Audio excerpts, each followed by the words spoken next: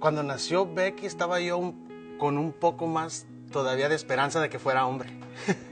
My dad, my papi, he's always there for me. Siempre estaba like there. Pero al mismo tiempo sentí como un orgullo de ser padre. Una cosa especial siendo la primera hija y siendo padre por primera vez. Me la quiso dar and I was like, oh. Kind of like a football giving it back. Like sports growing up was a big thing.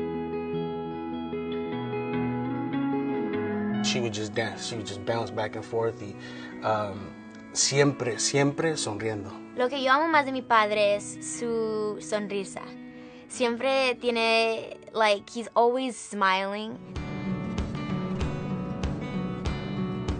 Cuando yo tenía como 9 o 10 años, es cuando yo quería empezar actuando y bailando y cantando y todo eso. You know, we didn't have it easy.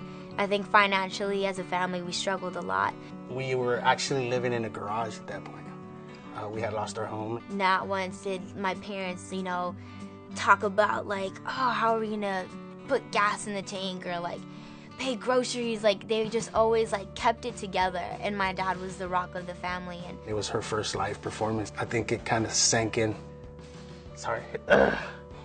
She just broke down and it was, I was like, wow, she cries. She was 10 and I was like, gotta get it. And she looked at me and she was like, okay. And she got the scholarship. She was just like, if I do this, the result is this. And I think in her brain, she literally put that together. You know, now that you think of all the things she's done and accomplished in her life, which is, you know, as a fan, as a father, you know, a friend now that she's older and we've become friends now that I'm on the road with her a lot. And, you know, we talk about, you know, everything. Their teen years aren't that far away from mine.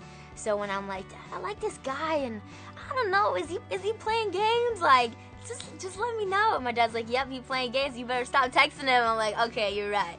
As she grew up and I, in a sense, grew up with her, I noticed that when I was patient with her and I was calm when I spoke to her, like her demeanor was different and she would be calm. And so like she has actually taught me one of the most valuable things that I have and use as a tool now, even as a boss, as a father, as a son, as a brother, a friend, which is patience. If I have like my teenage moment, he's always the one that's like, Rebecca, cut it.